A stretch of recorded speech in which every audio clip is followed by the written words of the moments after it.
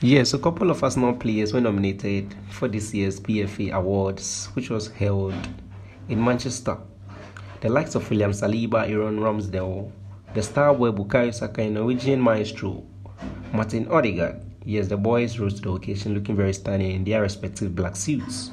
Bukayo Saka has been awarded the PFA Men's Young Player of the Year, awarded for his displays during last season. Having been nominated on 3 occasions previously, the 21-year-old displayed during last season were too good to be ignored this time around by his peers, with numbers of the Professional Footballers Association voting for the winner.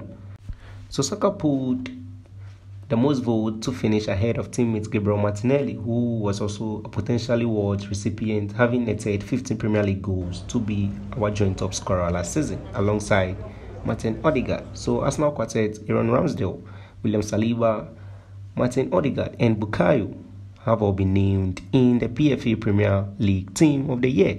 So the other contenders for the accolade were Manchester City goal machine Erling Haaland, who was also spotted with his very countryman Ødegaard exchanging some pleasantries. Kudos to the boys once again. Gooners Smash and like the video for more. Thanks for watching.